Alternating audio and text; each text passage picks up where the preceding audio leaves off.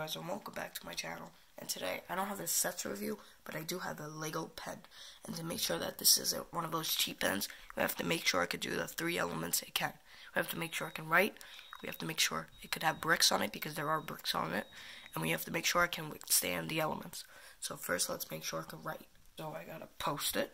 Now let's see if it can write. So the cap opens right there, and now let's, yeah, it can write, okay, whatever. So, it can write, but can it have Legos on it? So I got my Legos, but can it go on it? That is the, okay, but what about the bottom? Can it go on the bottom?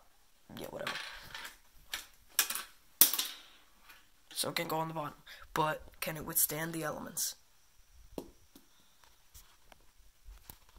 What the? Well, that's gonna be it for this video. Make sure to like, subscribe, and I'll see you next time.